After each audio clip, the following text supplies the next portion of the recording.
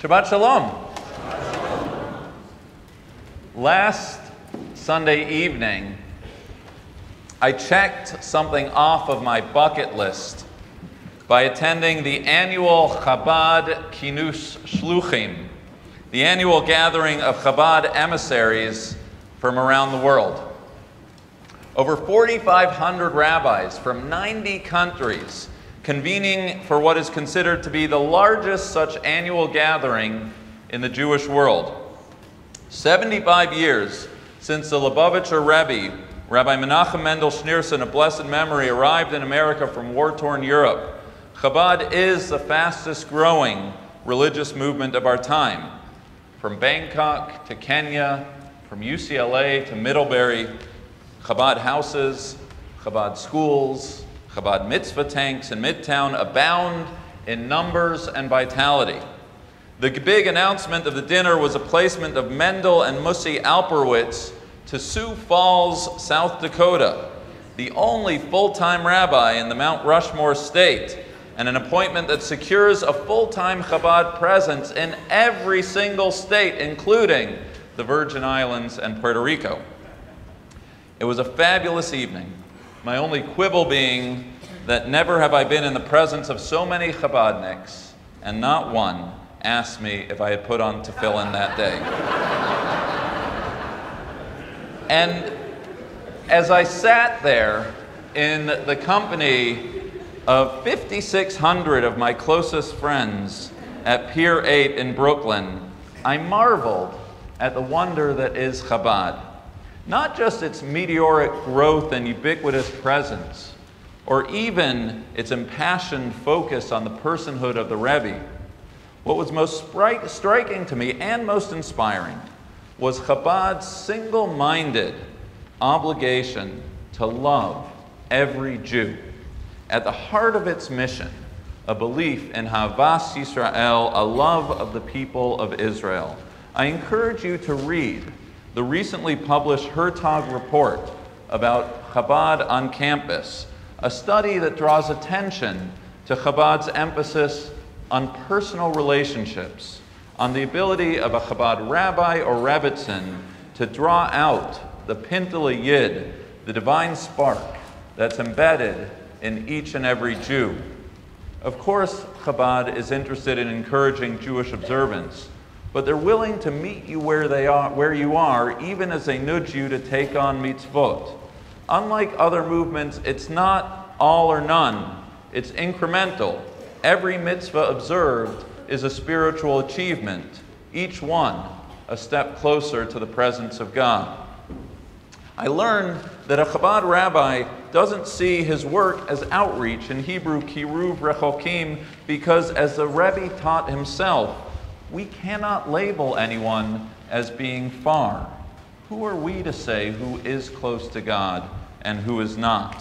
Chabad's thesis, rather, is that embedded in every Jew is a nefesh elokis, a soul of the divine, untainted and untaintable, just waiting, yearning to be given full expression. And the crux of it all, Chabad's secret sauce, if you will, is personal relationships. On a street corner, a Hamishi Friday night campus meal, or a one-on-one study session in a Midtown office. The key to unlocking that divine spark is not a prescribed course of study or top-down regimen of behavior. Rather, it's a proximity of one soul to another, whereby the full potential of a searching Jew is actualized. Chabad Shlichut is mission-driven work, deserving not just of study, but of praise. But if we look merely at its numbers or institutional growth, we fail to appreciate the beauty of it all. Because what became clear to me last Sunday night is that the institution Chabad cares most about is not 770 Eastern Parkway or any campus Chabad.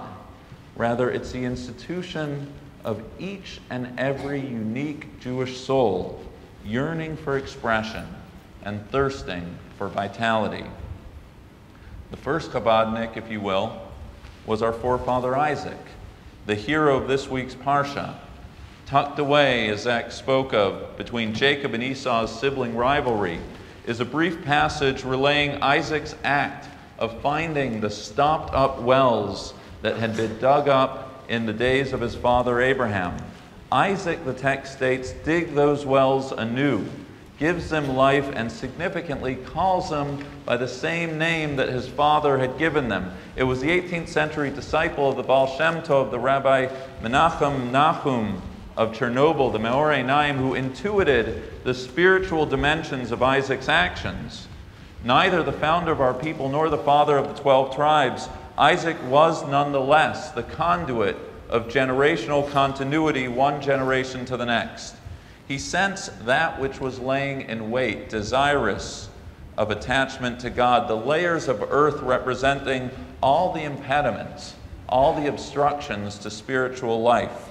We imagine Isaac breaking through that crusty terrain, uncovering the flowing springs where lesser souls would have walked away. Isaac, who survived the test on Mount Moriah, insisted not only to survive, but to thrive, and what is more, to leverage his tested faith towards tapping into the well springs of other people's spiritual potential. And the more I thought about it, the more convinced I am that it is Chabad that represents not just the ethic of our patriarch Isaac, but also truly understands the beating heart of American Jewry. As a colleague of mine once told me, Chabad and the conservative movement are playing for the same market share.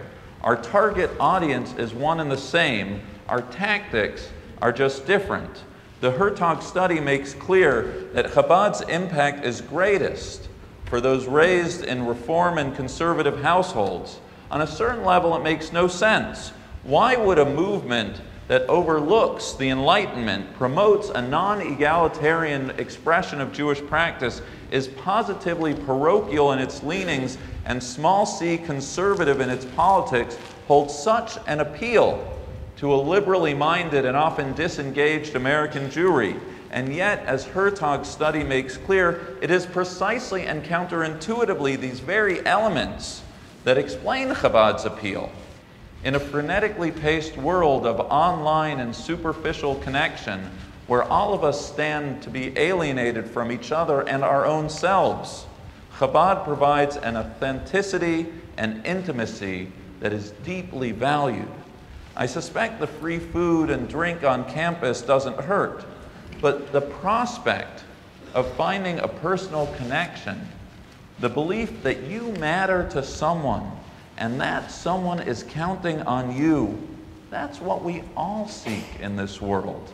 It's why I would bet that one of my children, despite having every Jewish opportunity open to them in this synagogue, in their Jewish day school, in their summer camps, love going to the friendship circle at Chabad every week.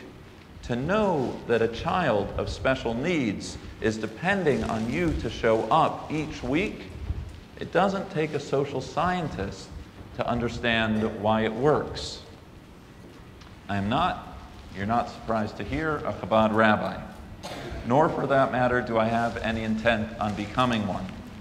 If for no other reason, the thought of asking Debbie to move to South Dakota is a dare that I'm not willing to take.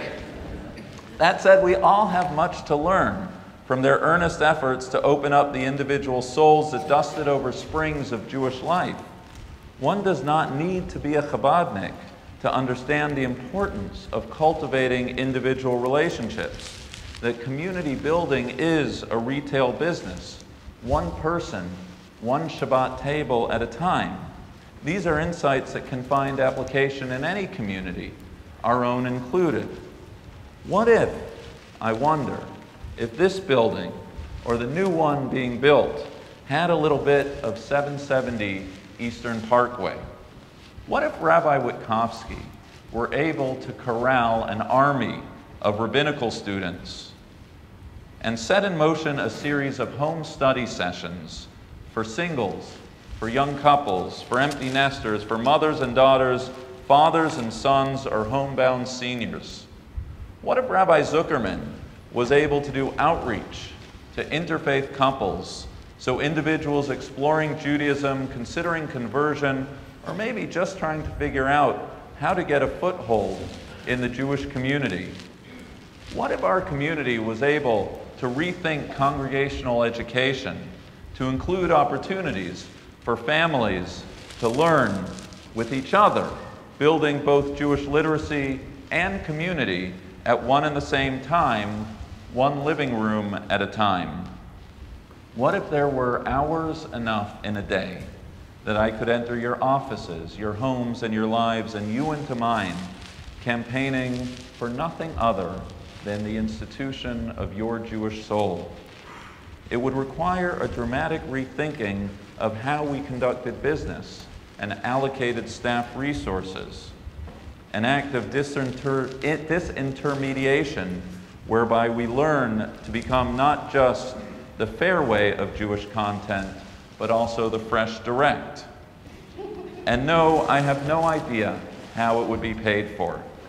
But given the stakes, given the infinite value of a soul, why wouldn't we be filled with a mesirus nefesh, an unrelenting missionary zeal for the Jewish future?